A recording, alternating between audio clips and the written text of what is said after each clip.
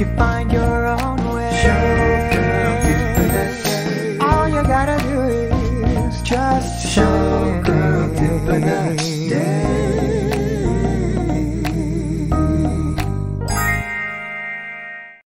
Hi, everybody, and welcome to the Showgirl Tip of the Day podcast. Today's episode, we are talking about money, honey. Show business. The thing that a lot of folks don't tend to realize about show business is that we are a project-based industry. You could work for a producer and get a weekly paycheck. You could do a long-running show. Let's say you're on the Broadway, in the Broadway cast of Moulin Rouge. Every week you get a paycheck for your 8 shows. What happens is if you're doing a regional production, that run could only be 11 weeks or 6 weeks.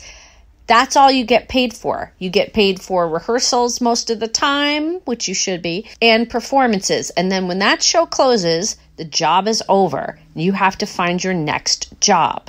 So many of us have support jobs.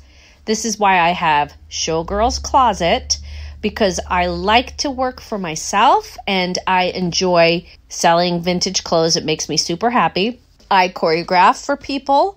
I teach. I have a teaching job at a performing arts conservatory in Manhattan, and I also teach for several studios. That's how I keep the wheels turning. Oh, and I do my own shows all over the tri-state area and New England. I have 11 one-hour, one-woman shows, which are self-contained. I perform them anywhere and everywhere. So I have multiple sources of income because sometimes, like in the summertime, the dance studios are not having regular weekly classes. And sometimes my conservatory is not having classes. They are off or they're on a break in between semesters. So money always has to be coming in because it's always going out. The trick is to have more money coming in than is going out. When you have more money going out than coming in, then that's called being in debt. Credit card debt is a big problem for a lot of Americans, and having a credit card is not necessary, but sometimes, if you want to rent a car, you want to book a hotel room, sometimes you need a card to put down. Making a budget is really important to keep track of where your money's going, and then for me, make a list of all the discretionary expenses.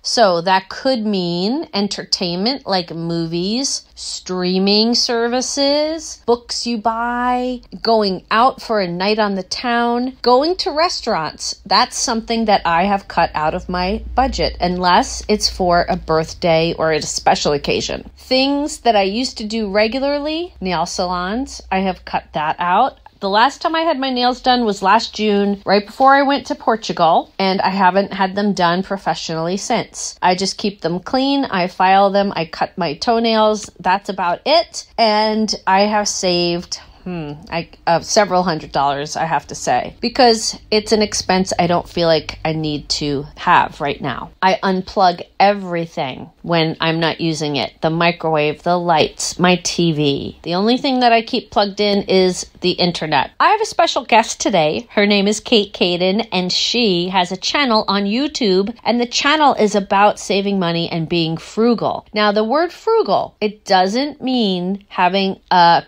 Spartan life. What it means is knowing where your money goes so that you choose what to spend your money on. She helped me pay off a credit card just from watching her channel. During the pandemic, I really enjoyed her videos, and she's a fantastic person. She's also a choreographer. So without further ado, let me put the audio on for my special guest for today, Kate Kaden. I hope you enjoy.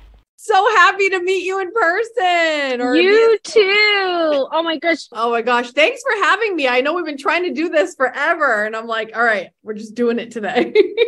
I appreciate it too. So I have this podcast and it's for people in show business. You don't have to be a performer to listen to it. My goal with the podcast is to help performers, just give them tips so that life is a little bit easier for them. So they don't have to learn the hard way. Like I had to learn some stuff, But one of the things I haven't talked about yet is finances. And we have a project-based career. So some of us do work other jobs as support jobs, but let's say your income comes from doing shows or films or whatnot. You get a pile of money and then you have to live off that until you get your next job. So you run Kate Kaden, the YouTube channel, which I subscribe to. And during the pandemic, I really got out of credit card debt, which was crazy because during the pandemic, people were spending money out of boredom and whatnot. But I learned a lot from your channel. What advice do you have for people? I want to talk today in particular about having an emergency savings. So what are your thoughts about that?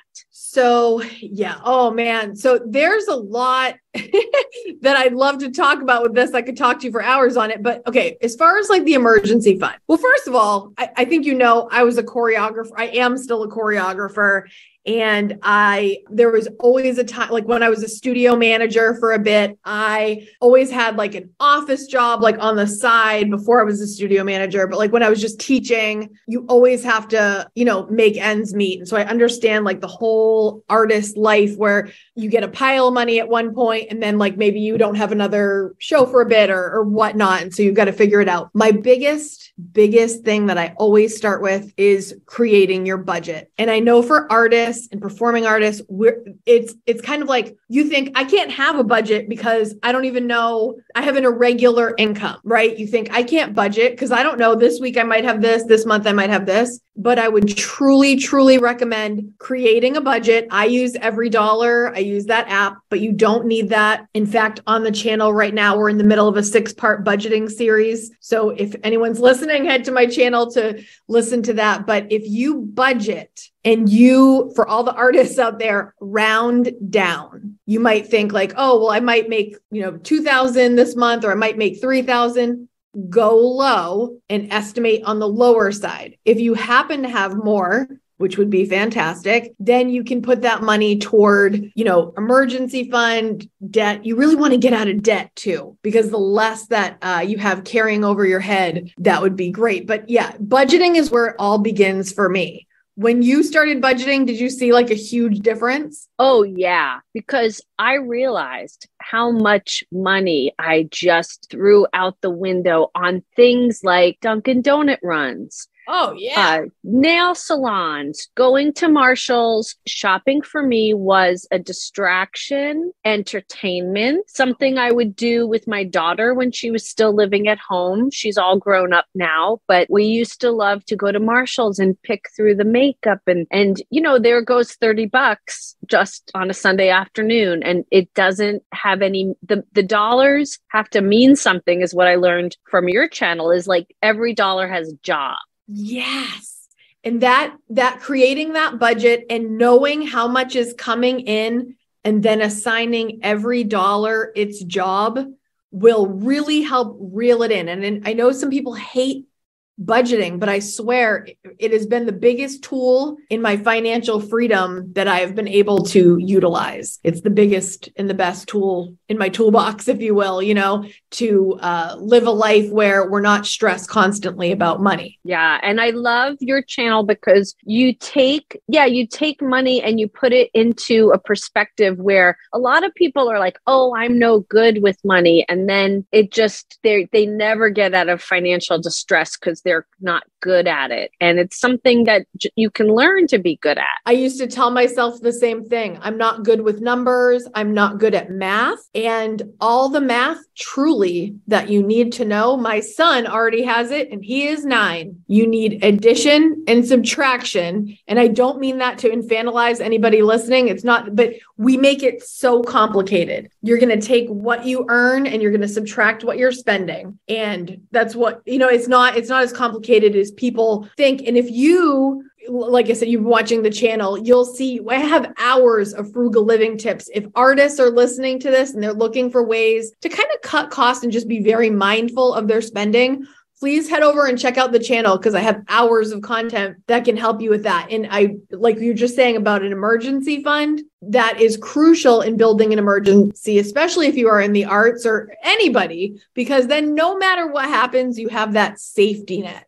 And if you have that safety net, 3 to 6 months of expenses, it's going to really help you sleep at night. And it's going to be less stressful in all situations in your life when you know you have that backup. Thank you, Kate. So Kate Kaden is on YouTube, Kate with a K, Kaden with a K. I know you're busy, so I just wanted to have you on my podcast. I'm hoping we can do another episode sometime where we talk about you and your dancing and how you now have this channel, and your channel is part of how you earn a living also. So I would love to do a deep dive into Kate Kaden and how you started everything, because I really look up to you and I think you're fab. Oh, thank you so much, Michelle. I am honored to be here and I would love to do that with you in the future. And everyone that is listening, I hope you come visit the channel and say hey. Thank you.